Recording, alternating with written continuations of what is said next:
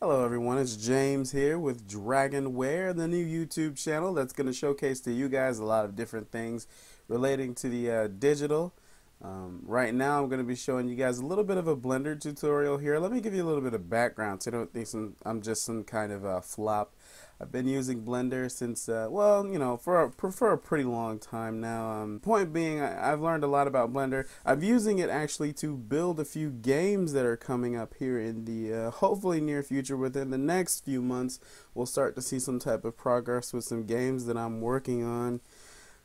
But for right now, I'm going to be showing you guys a quick Blender tutorial because I'm getting really tired of seeing really overly complicated tutorials on Blender subjects. And don't get me wrong, sometimes the complex is required, but not in all cases, especially when you're trying to put a game together. You're definitely going to need some type of time on your side here. So, give me just a second. I'm going to open up Blender.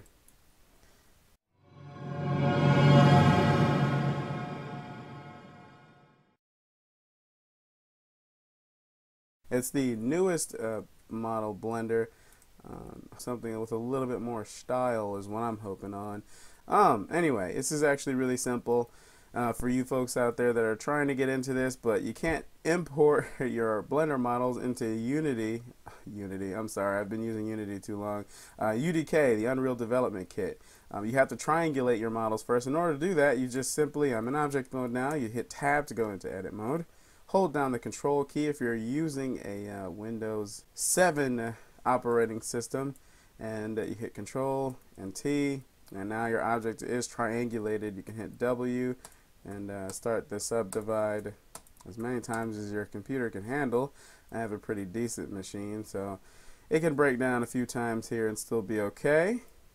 You hit tab to go back into object mode, and in a later tutorial I'll let you guys in on how to export into the Unreal Development Kit here. Alright, and that's it for me today.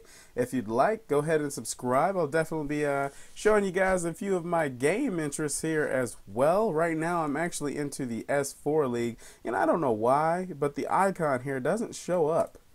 You know, it did at first, but now it's gone. I can still play the game and everything. Like, for example, it'll load up, and right there you'll see the icon. But it's not showing there. Anyway, alright, stick around for my next tutorial. Thank you guys for watching. Dragonware is out of the building.